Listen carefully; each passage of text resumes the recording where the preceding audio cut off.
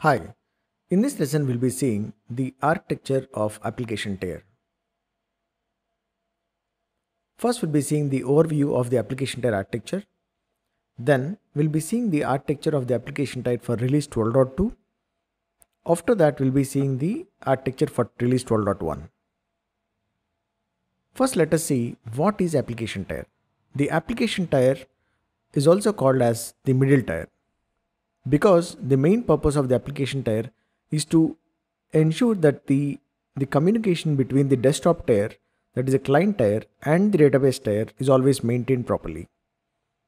And the actual business logic which is related to the application runs on the application tier. And this business logic is maintained or run by using the servers that are running on the application tier. For example, the web server or the managed servers which are related to forms, for example, or even concurrent processing server. So all these servers together, they provide the facility to run the business logic on the application tier.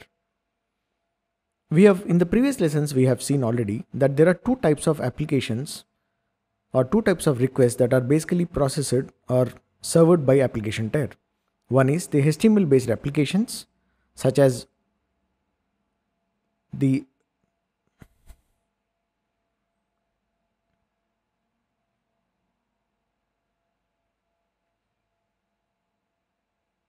JSP pages or OAF pages, for example, or forms requests. So these are the general type of requests which are requested by the end user, and it is a responsibility of the middle tier or the application tier to accept these requests, to process the request and send back the required output to the end user.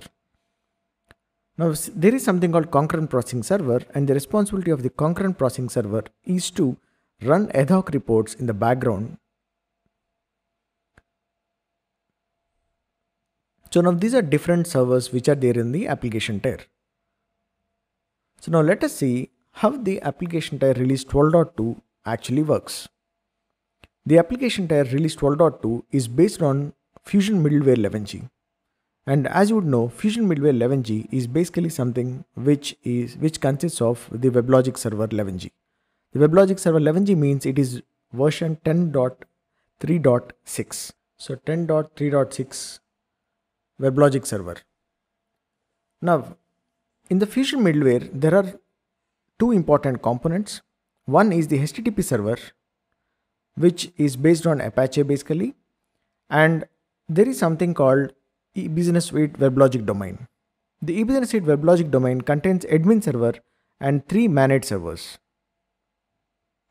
The responsibility of 3 managed servers is to serve the related requests. For example, the WebLogic managed server WSOA core, the responsibility of this managed server is to accept the requests which are related to HTML based applications such as JSP requests or OAF page requests. And these requests are served by the OA core managed server. Similarly, the forms requests are actually handled by the managed server, that is WebLogic managed server forms, that is WLS forms. Similarly, OAFM is basically required for the web services. So based on the purpose or based on the type of request that is received by the application tier, these managed servers which are related to the EBS WebLogic domain will receive the request, process the request and send back the required output to the end user. Now there is also something called actually 10.1.2 Oracle Home.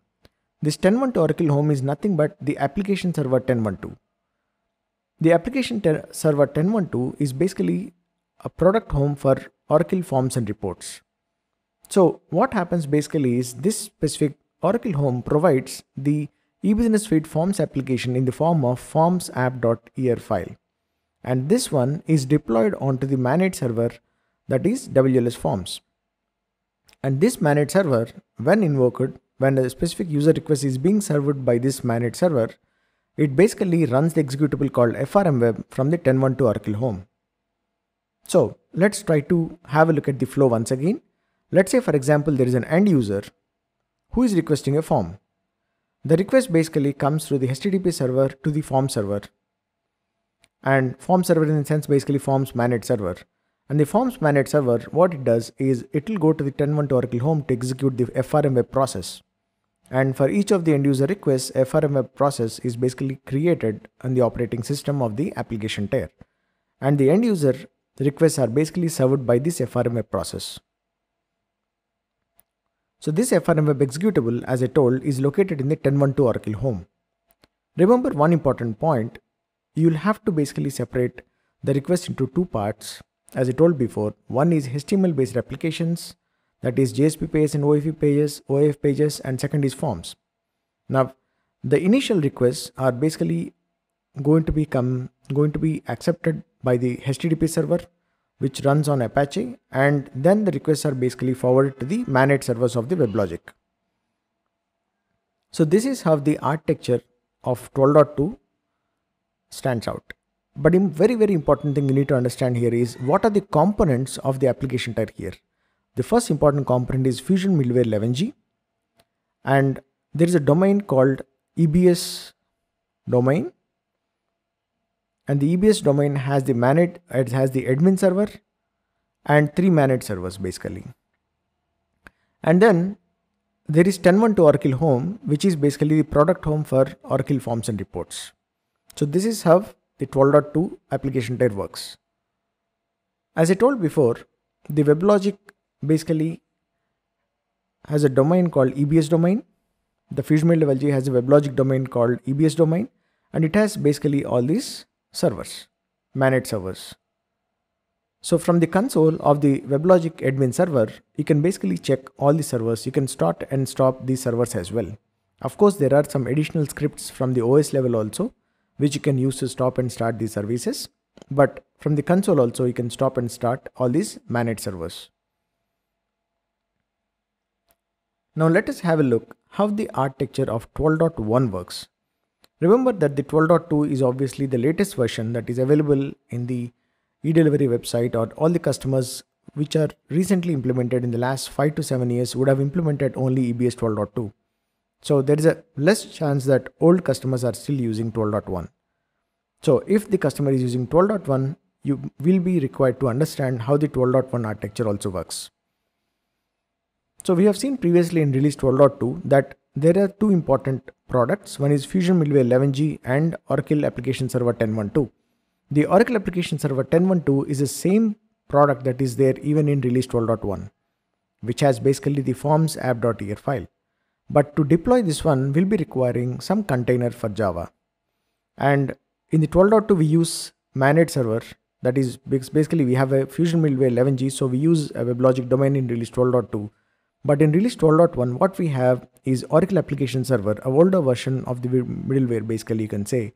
And this Oracle Application Server, IAS basically, is a 10.1.3 Oracle Home, which runs your HTTP server or the web server basically, which is based on Apache, and it also contains the OC4J components. The OC4J components, there are three important components, just similar to what we have seen previously. One is Forms and OA Core and OAFM. And OA Core is responsible for serving all the requests which are related to the HTML based applications, OAF pages and JSP pages. And the OC4J Forms is responsible for serving the requests which are related to Form server. And the Forms app.yer application, which contains the eBusiness Suite forms, is going to be will be deployed by default on the OC4J Forms. So this concept is exactly the same in base release 12.2 and 12.1, except for the fact that it has been deployed on the WebLogic managed server, that is Forms managed server in release 12.2, and in release 12.1 that has been deployed on OC4J Forms. So the main difference what you can observe between release 12.2 and 12.1 is the Fusion Middleware 11G is basically configured to provide the HTTP server and also the WebLogic domain having all the three important managed servers. But in release 12.1, we have Internet Application Server, IAS, Oracle Application Server 10.1.3 version, which provides you Apache and OC4J components for Forms, OA Core and OAFM. Now, there is something called Opmn, and the responsibility of Opmn, which is Oracle Process Manager and Notification, the responsibility of it is to start and stop all these 4 components of your middleware, or basically your application server. As you can see here, if you run ADOPM and CTL status, you can see that all the 4 components are basically present here. So one is HTTP server, OA core, forms, and OAFM. So in the release 12.2, we have seen it basically in the WebLogic domain console or admin server console, and release 12.1, we can see them from basically OPM and status. So this is the main difference between release 12.2 and 12.1. Of course, there are a lot of differences in the file system level, but on the product point of view or in the technology stack point of view, the main difference is in release 12.2 we have Fusion Middleware 11G, but in release 12.1 we have Oracle Application Server 10.1.3, which also means there are 2 versions of IaaS in release 12.1. One is 10.1.2 for forms and reports, and 10.1.3 for the application server, mainly for serving the web page requests.